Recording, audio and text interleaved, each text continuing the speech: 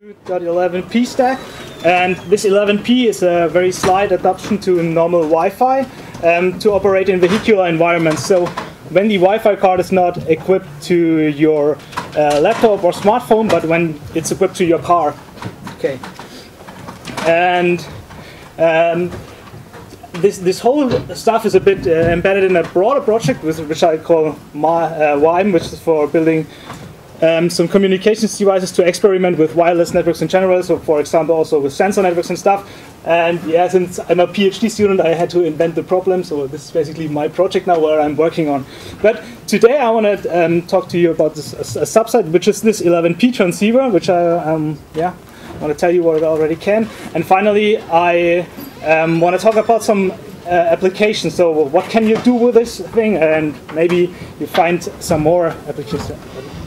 But to start, I want to make one step back, and I don't work in software-defined radio for too long, but in the last years there were some really fast developments, so now there are very cool hardware platforms out there. We just seen the B210 from Ethos, but also the N210, there's a HEC RF and Blade RF, so that means there's now really affordable, cheap hardware which is really powerful, also with MIMO and stuff like that. And then on the other side we have the software part, which I labeled GNU Radio because I use GNU Radio for all my stuff. And there today we already heard, for example, about Folk, which is using SIMD instruction and really speeds up the whole computation process by this vectorized instructions. And then another thing Martin just showed of this asynchronous messages, where you can really switch back and forth between stream-based and packet-based processes. So that means that you can easily implement a real communication system as opposed to just hacking in some physical layer. And yeah, and of course we have this OFDM reference design that Martin implemented, in which are not just some blocks, but also extended the whole framework from GNU Radio. You heard about these text stream blocks, for example. And if we add this together, also all this, then we now have the tools at hand to implement some state-of-the-art communication standards.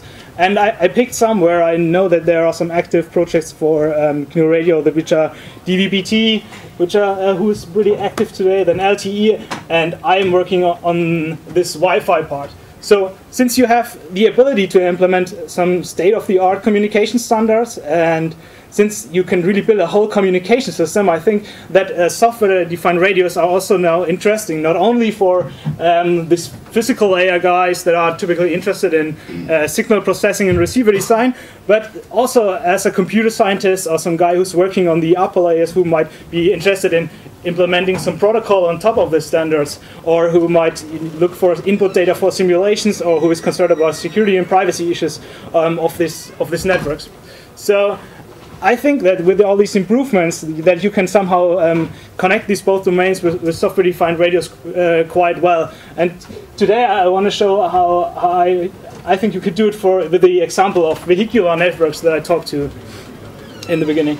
Okay, but first, just to give you a very quick idea about what vehicular networks are about. So there's this vision that cars are equipped with some radio module, and let's say that if the guy in the front car just realizes that there is a traffic jam ahead, then he has the possibility to communicate this to all the other cars around him, and the guys on the other lane could, for example, pick up this information and bring it to someone in the very back. So that means that you could make driving more safe because he's already alarmed that there is a jam and that you could maybe avoid rear-end crashes.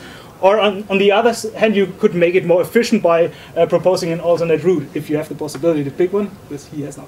And maybe you also want to include, let's say, road signs into this whole thing. And yeah, a lot of people came up with ideas what you could use these networks for, so they started to work on that and came up with a standard in 2011.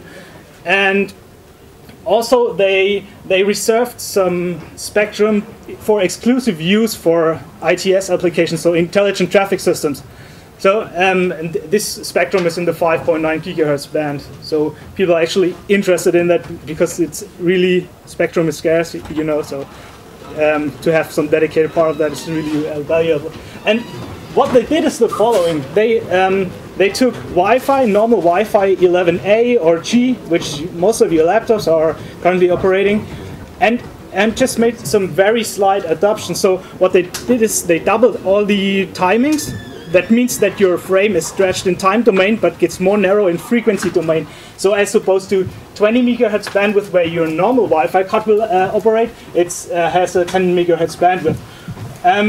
From an economics point of view, this is pretty cool because you can just reuse your old Wi-Fi chip and divide the clock by 2 so that everything gets twice as slow in that case. And also from a software-defined radio point of view, that's also pretty cool because this change in timing just means you change the sample rate. And yeah, but there are some obvious problems arise with this because Wi-Fi was actually intended to operate in indoor environments like here, for example. And now if you put its Wi-Fi cards in your car and driving around on the freeway with, in Germany, maybe 400 kilometers per hour relative speed or something like that, then you don't really know what happens. And we tried to find that out, and we bought some utterly expensive hardware prototypes, and then we also took some normal Wi-Fi cards and changed a bit around in the kernel, and some cards support to change the clock rate. So with this, we could come up with some experimental devices. So these two, I have also one of those with me today. And yeah, we were driving on the freeway, and we're interested what happens when there's a truck in between these two cars, in the case, for example, and stuff like that. But all these kinds of prototypes, they have the limitation that I mean, you just get very basic data out of them. So you can send a frame, and the receiver either picks it up or not. But if it did not work, you don't know what happens. So if you're back in the lab and try to make some sense out of the data, you might easily run into problems. So yeah, so our idea was to use software-defined radios for that. And now maybe the interesting part is then I started to work on one and implement this 11P transceiver. And currently it looks like that. So I tried to build it and design it very, very layered, because computer scientists are pretty used to this layered communication stack. You may know the ESO OC stack, and there, I mean, it's there. You have the hardware at the very bottom, a physical layer, then some Mac stuff, which is, for example, adding the MAC address and all that things, and then you have an interface where you can connect to, so to actually insert data into the flow graph. And it also, we already talked about hierarchical blocks today, and I also make use of them. So the whole OFDM stuff is hidden, for example, in the physical layer block. So there's an OFDM transceiver in there. And I developed this when Martin was working on his OFDM implementation.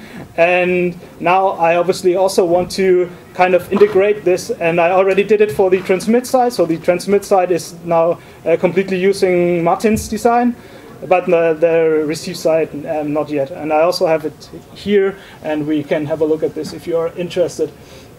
So since you already are familiar now with Martins, it's obviously always an advantage for me if it has the very same design. So then if you then open the flow graph, then you might easily see what's going on if you are already familiar with the new radio reference design. Okay, and I created some modules to connect to that to make life a bit easier. And this is, for example, a Wireshark module, so where you can attach Wireshark and you see live what's going on. You get the frames, and you can even annotate it with bandwidth channel and stuff like that if you want. Yeah, and it runs also completely in software, so it doesn't make use of the FPGA. Okay, so at the very top you have this application, so where you can feed something into the flow graph to actually transmit it, for example. And I have an example for that, how easy that is. So with only 6 lines of Python code, you can inject a packet, for example, and send some packets out there that you can receive with your Wi-Fi card. So in that example, I used Wave Short Message Protocol, which is a protocol format standardized by IEEE, and maybe this way traffic information or also safety messages might be distributed in vehicular networks, and you can generate those frames and maybe distribute your own traffic information. I don't know, whatever, really easily with just writing to the socket, and GNU Radio will pick that up and send out the frame. And yeah, we tried this with quite some hardware. So with all the hardware prototypes we had for 11P, and also we tried it with some Wi-Fi cards to assure that this works. Okay, but then I also want to talk about the limitations of that, because this is what people ask very often. And I mean, we have the advantage of doing everything on the CPU, so it's really easy to hack, and you can play around with that pretty easy. But the disadvantage is that you add some delay. And as I said, you can connect this thing to the Linux TCP/IP stack, for example. And then the easiest thing to do is you can just ping the other device. So you connect. You just use the ping command and send some frame back and forth between the USRP and there's some normal Wi-Fi card. And here we added 100 milliseconds delay artificially, but actually that's not the. I know it's not a very exact way to measure delay, but the point I want to make here is about the orders of magnitude. So with this system, we are in the low millisecond scale about the delay, so around that. But if you want to meet the timings of normal Wi-Fi signals, then you have to get to the microsecond scale. So that means with this approach, you will not be able to support request to send and clear to send. This is a mechanism where you reserve the channel prior to the actual transmission, or you will not be able to send an acknowledgement in time, because there you would have to have honor the short interframe space, which is around 32 microseconds in that case. And then there's also a duration field that specifies some certain amount of time that you should visually block the channel, even though the actual frame is physically already gone. So this is something that I think will at least with this architecture not work, and there will not be standard compliant. But another thing that is currently still missing and that I think that we can get working is carrier sensing and channel access. And there I talked with Andre in Miami last year, and he already mentioned it today that they have an FPGA implementation for channel sensing. And he shared that with me, and we were working on that. And what we are currently doing is you can preload your Wi-Fi frame on the FPGA of the USRP, and then the USRP is doing channel sensing for you. It has an easy state machine. You can annotate, for example, slot times and all of that. And then you really can come down to the microsecond scale. In that example I plotted here, it's just the power levels. And then we had one USRP that was generating noise. Then we switched it off. And another USRP which was sensing the channel, then added some very small gap that you would not be able to manage on the CPU. And then send out the actual OFDM frame, and we also received this frame with another Wi-Fi card. So that works basically, but I still have some issues, basically mainly because I'm really bad in FPGA programming, and I'm currently trying to get used to. So it's not working 100% now. So having really standard compliant channel access, but I think we're on a good way. I hope we will manage that. Okay, so the last part I want to talk about some applications, and some applications from a perspective of a computer science guy, because obviously since we now have an SDR implementation, you have all the advantages, like you know everything about your signal and when it got wrong and what happened and stuff like that. But there are also some cool things I guess you can do on the upper layers, and one of those is for example fuzzing.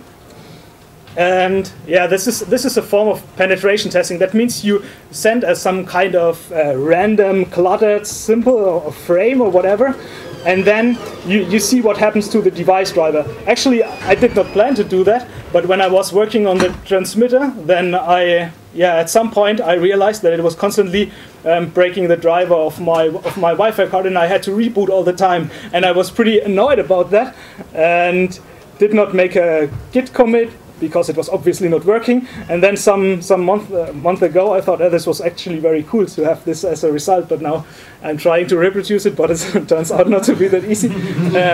Yeah, but I think this is something cool you might be you could do with that. Driver that's usually assigned as a problem.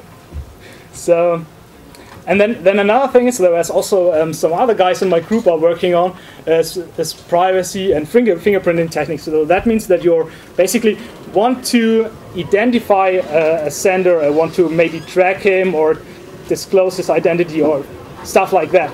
And there are approaches from this physical layer guys. They often look at channel features or some characteristics of maybe the analog front end of your device. You know, there are some variations and stuff like that. And the computer science guys are more on the higher layers and look at traffic patterns and when did you communicate with what target, what was the packet size, or maybe look at MAC addresses and identifiers. And I think with an SDR you can get somewhere in between and try out something new, because maybe you can learn about some timings of the chip or the firmware, or maybe also the driver, because not everything, let's think of the CSMA procedure, is defined really exact in the standard. So there are always some something that are implementation specific, and maybe you could use this at least as an additional information to learn something new, or to easily identify a source more robust, let's say it like that. Okay, and the last thing that we are currently working on, and where I think software-defined radios would be cool, is to enable more realistic simulations, which have absolutely nothing to do with software-defined radio.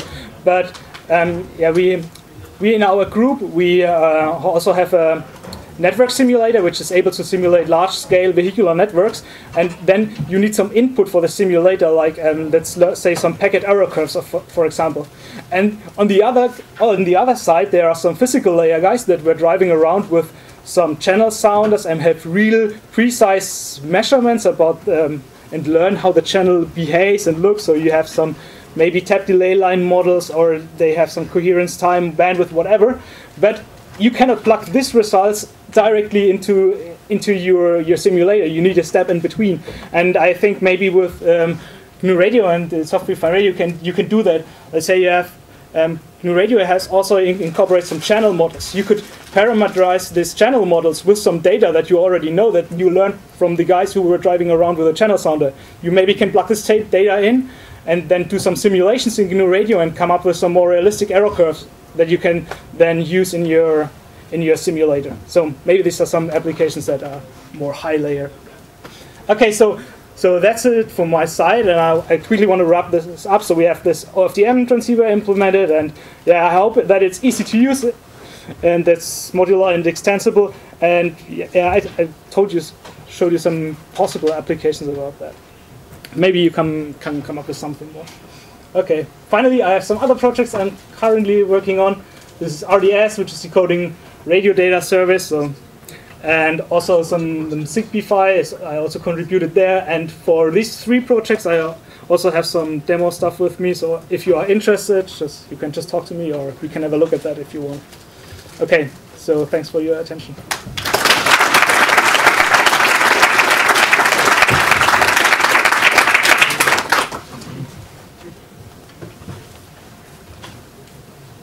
Yes?